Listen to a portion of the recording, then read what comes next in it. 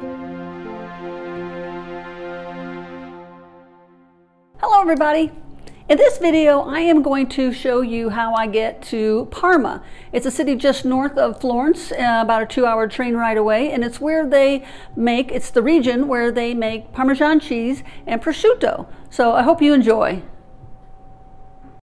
Parma is north of Florence in an area that's known for the original Parmesan cheese as well as prosciutto de Parma.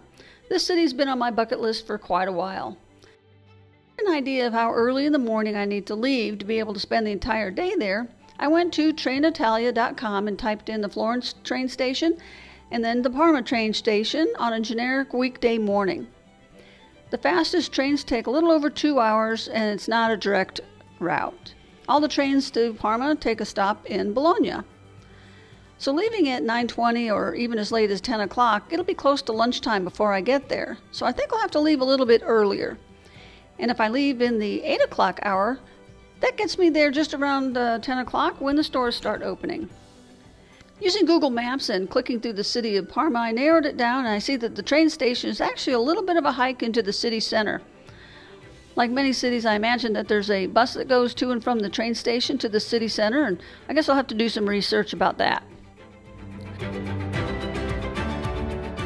Once in the city center, there's a main square as well as a very old cathedral and baptistry.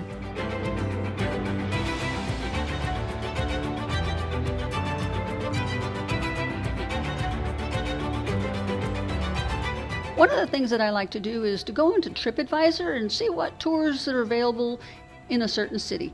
Not that I want to take an organized tour, but I want to just get an idea of what they highlight and then see if I can just do those things on my own.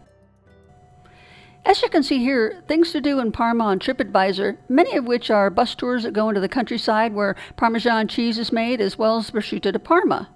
But I did spot a walking tour that takes about 3 hours that explores different shops that will provide you with wine and food and other things, all while walking around the city of Parma.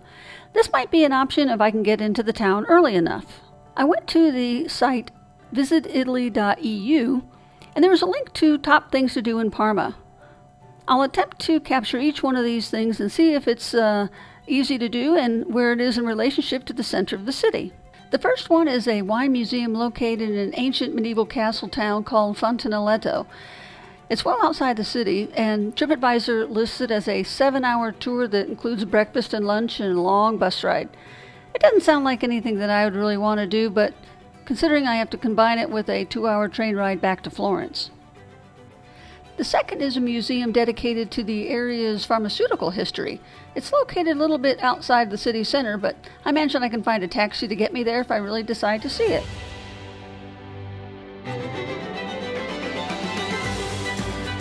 The third is a museum that takes you on a tour of herbs, botanical products, and spices that shows you the journey of medieval herbal medicine. And it's located in the Abbey complex of San Giovanni Evangelista, which is located just right behind the main cathedral. Definitely easy to find and definitely sounds interesting. The fourth is a gastronomic museum that provides a history of the pig that will soon become prosciutto de Parma. The farm is located well outside the city of Parma and would require an organized tour that would probably take all day. Sounds interesting, but probably not something I can do on a day trip.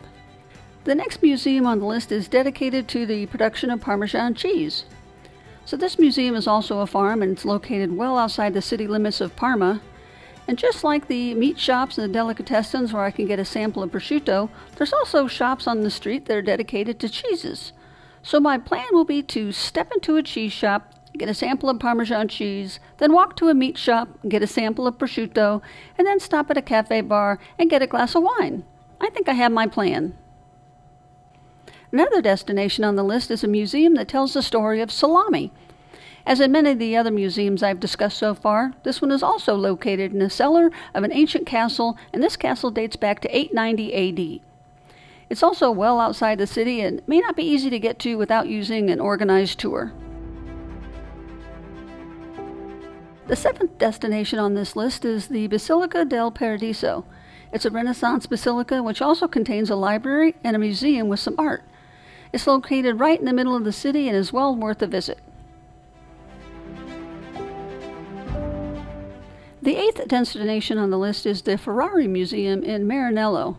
It's well outside the city, but they offer driving simulators and a view of historic cars and a shuttle that takes you around the factory. Although the main focus of many of the tours in and around Parma are dedicated to the countryside where they make prosciutto di Parma and Parmesan cheese, I think I'll dedicate myself to the city center, meandering through the streets, looking for the meat places for the prosciutto di Parma samples and the cheese places for the samples of Parmesan cheese.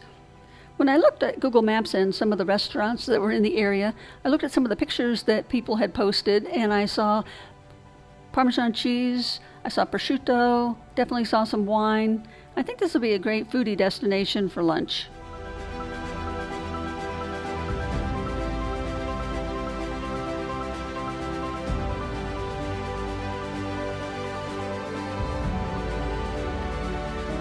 Well, I hope you enjoyed that video of the food destination called Parma. I'm really looking forward to the visit. In this next video, I'm thinking about doing a little bit about cell phone and what my plan is for using a cell phone when I get to Italy. Hope you enjoy. Bye-bye.